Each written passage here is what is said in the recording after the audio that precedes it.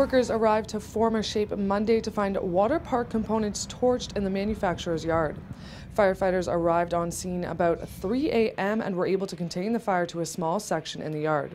RCMP said the fire started in the grass, spread to a scrap wood pile, and then into the fenced yard.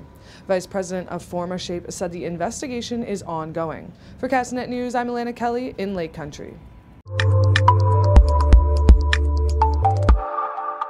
Get Castanet's mobile app, available now on iTunes and Google Play.